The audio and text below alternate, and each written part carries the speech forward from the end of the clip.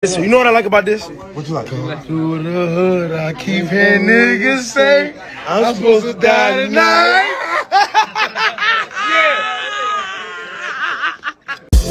It's the things that you do, and I'm in a better place. Welcome back to the channel once again, fam.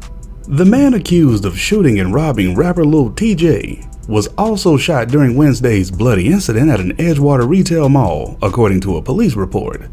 The botched robbery attempt also involved an accomplice, who, guess what, was also shot.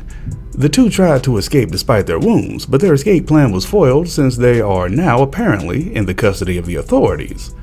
According to the probable cause affidavit filed by police, Muhammad Kanadi, whatever, 27, was discovered and arrested at a New York City hospital with many gunshot wounds after the 12:04 a.m. incident. Also, according to police, an unidentified accomplice fled the scene in a white BMW with the injured Kanadi, whatever, and was subsequently caught on security cameras being dropped off in front of Lenox Hill Hospital on the Upper East Side at 12:29 a.m. According to a witness, Kanadi was shot and then dragged into the BMW. I made my mind up with Kanadi, so sue me. Prosecutors charged Kanadi, a New York City resident, with attempted murder, armed robbery, and firing at Lil Tjay, as well as Jeffrey Valdez and Antoine Boyd, who were with him.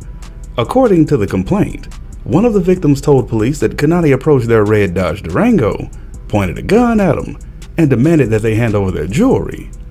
Also, according to the authorities, 2 Nike sneakers were located at the scene. Kanadi's footwear was not seized by New York police officers, who instead took his apparel from the hospital. According to the police, I keep saying according to everybody, but you know how I gotta do it. Similar mulch was located on Kanadi's shirt and in a flower bed in the parking lot where the shooting occurred. Boyd was also shot once, and he was charged with improper weapon possession alongside Valdez. According to prosecutors, both are being held at the Bergen County Jail. And I promise this is the last according to, but according to the affidavit, Tjay was shot many times in the thoracic cavity, which houses the heart and lungs. Biology class. But anyway, prayer definitely goes out for Lil Tjay in hopes that he does make a recovery, and regardless of which side of the fence that you tend to lean on whose fault it is or whatever, loss of life just never is good for anybody. Not for these reasons.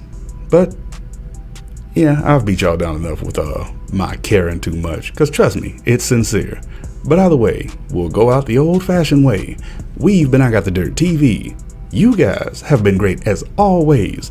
Be sure to keep it locked here for the latest stories, the latest breaking news, and the latest updates. And we'll be sure to keep you updated with just that. But be sure to be safe at all times. Until next time, and we'll see you then. Peace.